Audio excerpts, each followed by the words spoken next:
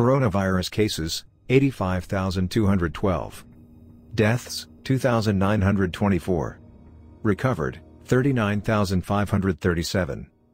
WHO raises global risk from coronavirus to the highest level of alert. We have now increased our assessment of the risk of spread and the risk of impact of COVID-19 to very high at global level, World Health Organization Chief Tedros Adhanom Ghebreyesus told reporters.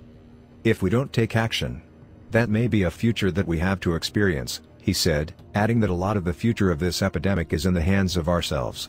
Source: confirmed cases and deaths by country, territory, or conveyance. The coronavirus COVID-19 is affecting 60 countries and territories around the world and one international conveyance, the Diamond Princess cruise ship harbored in Yokohama, Japan. 3 new cases in the United States, source: 2 new cases in the United States from the Diamond Princess cruise ship. Source: 233 new cases and 4 new deaths in Italy, for a total of 888 cases, of which. Source: 821 active cases, including 64 in intensive care and 412 asymptomatic/very mild symptoms. 21 deaths. 46 recovered. 4 new cases in the UK, including. Source: first in Wales, a person who had travelled to Italy.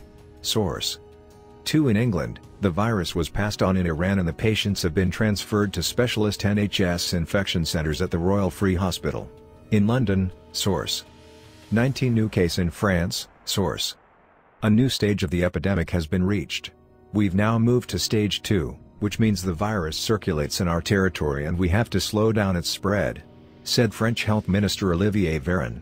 Source: 143 new cases and 8 deaths in Iran. Source: Iran's former ambassador to the Vatican, Hadi Khosrowshahi, has died of coronavirus. He was 80 years old and had a pre-existing condition.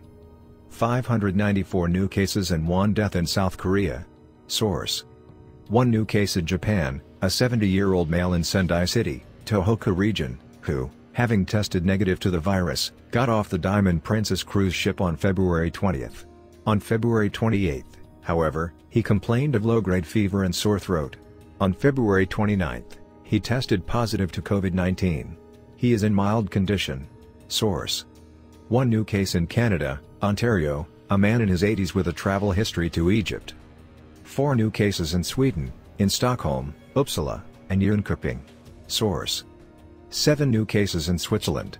Source: 11 new cases in Germany. Source: 4 new cases in Israel, including. Source: 427 new cases and 47 new deaths occurred in China on February 28, as reported by the National Health Commission, NHC, of China. Source: 2 new cases and 3 new discharges in Singapore.